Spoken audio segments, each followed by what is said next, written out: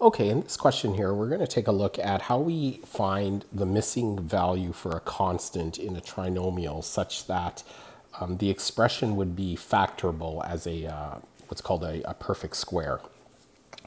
So we call this a perfect square trinomial.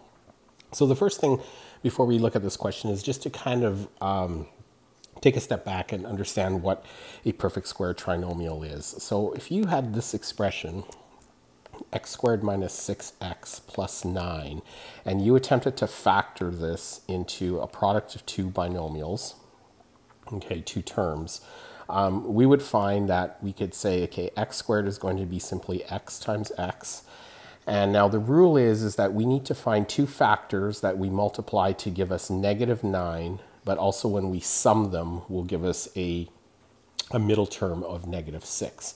Okay, so it just so happens that the two factors that work are going to be minus 3 in both expressions. Because if we were to use FOIL to re-expand this term here, okay, the x times x would give us the x squared. The x times negative 3 would be negative 3x. And then we have to do the other term. Okay, so that's going to be x times negative 3, and then we have the negative 3 times negative 3 is equal to positive 9. So FOIL would give us that term. So we could then just simply write that this expression is equal to x minus 3 squared, which is what they're referring to as a perfect square trinomial. So the question is that if we aren't given the full expression, what do we actually do to work backwards if we had to arbitrarily put in a value, in this case the value c, which would make this a perfect square trinomial? So if we look at the pattern for this, we find that the two factors that that multiply to give us positive 9 is equal to negative 3 in this case. Okay, and 3 is essentially half of 6. Okay, so 6 divided by 2 is equal to 3, and then when we square that term, 6 divided by 2 being negative 3, and when we square it, that gives us the positive 9.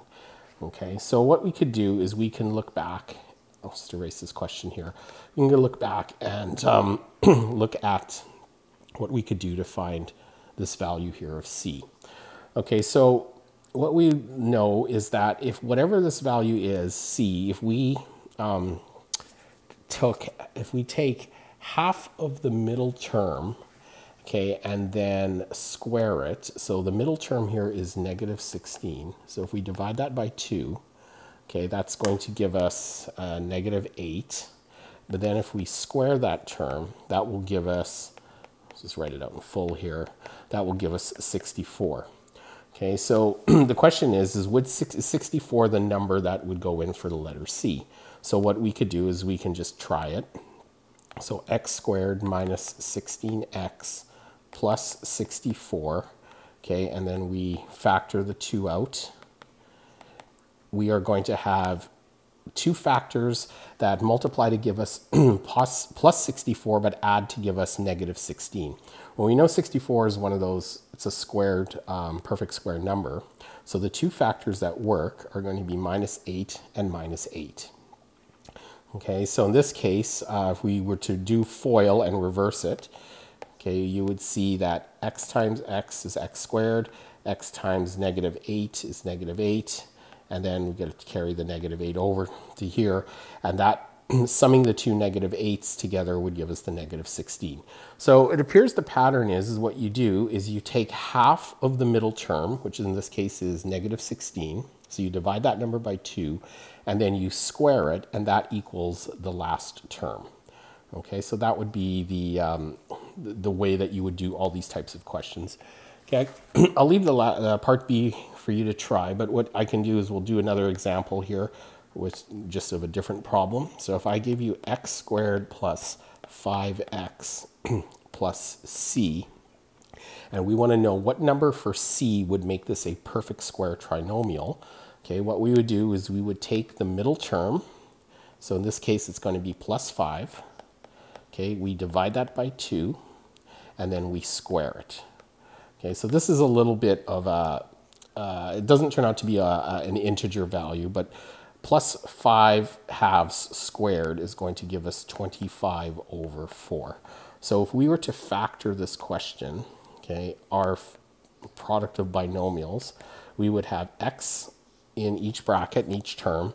We know our last number here is going to be 25 fourths. Okay, that was the number for c. So we would take the square root of that. So it would be plus 5 over 2 plus 5 over 2. Okay, so c is equal to this value. Okay, but the factors that we get is going to be the square root of that value. Okay, and if we apply FOIL, you'd see that this would work, because if we were to expand this question, we would have x times x, which is x squared. Now we would have x times 5 halves, which is 5 halves x. Now we have to do it for both terms. Okay, and then we would multiply the last term, which is going to be 25 over 4. Okay, now 5 halves is 2.5, right? So 2.5 plus 2.5 is equal to our middle term of 5. So x squared would be x squared plus 5x plus 25 over 4. Okay, so the missing term here would be 25 over 4, and that would make it into a perfect square trinomial. Okay, so hopefully that helps, it clarifies it. It's just all you're doing here is you're taking the middle term, you're dividing it by 2, and it's important to carry the sign forward if you want to have that. So if it's negative or positive, you square it, and the squared number will always be that last term. Okay, and so the answer to this question is that's the value of c that we're looking for. But just remember that we can put that into a factored form, which is in this case x plus a certain number times x plus another number. Okay, and those two would have to be the same, like you see in the examples here.